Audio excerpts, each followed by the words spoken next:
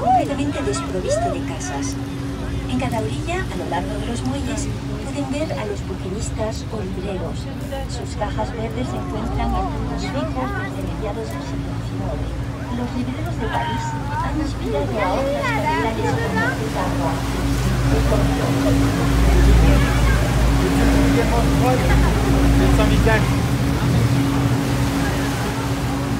le pont Saint-Michel ouvre la porte du quartier latin. C'est ici le quartier étudiant depuis le Moyen-Âge. Son nom vient de la langue utilisée alors pour l'enseignement, le latin.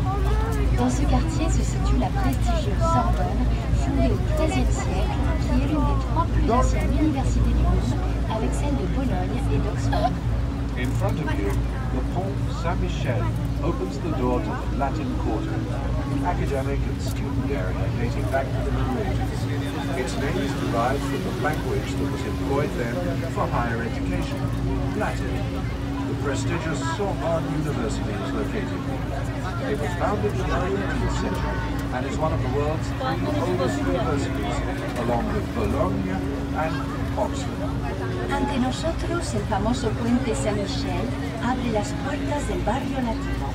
Es el tradicional barrio universitario desde la Edad Media. Su nombre viene de la lengua utilizada entonces para la enseñanza, el latín.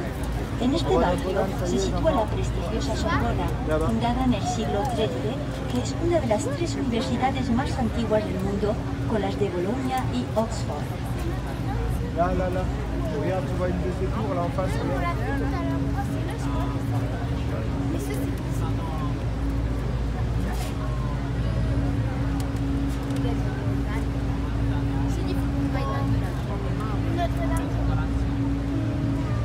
Si vous voulez, on peut rentrer à pied, comme ça vous la verrez. Ou on peut sauter à l'eau quand on va être dans un peu au niveau de chez nous.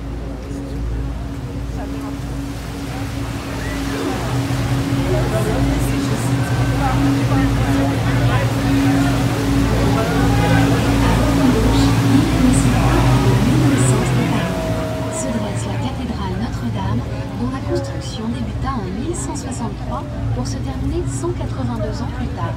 Elle possède les plus grandes rosaces d'Europe. On your left is the Et regarde la vue Bernard. Bernard, regarde où est-ce qu'il est trouvé. It is home to Notre-Dame Cathedral, whose construction began in 1163. It was completed 182 years later. It has Europe's largest stained glass rose windows. A su izquierda, la isla de la Frontera es el pueblo del viejo París, con la catedral Notre-Dame, cuya construcción comenzó en 1163 y se finalizó 182 años más tarde. Posee los más grandes rosetones de Europa. Devant Notre-Dame se trouve le point zéro des routes de France. C'est à partir de ce point que sont calculées les distances kilométriques dans la ville. Notre-Dame is point zero for France's roads.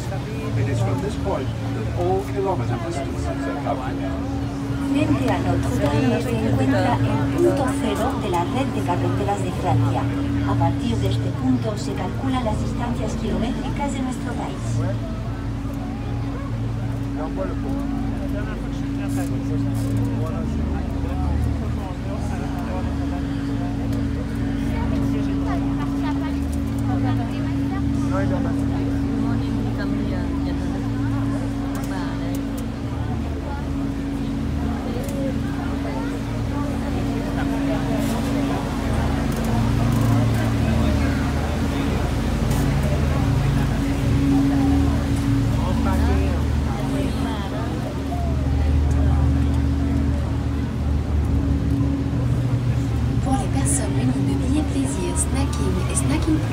Votre consommation est à récupérer au bar du bateau.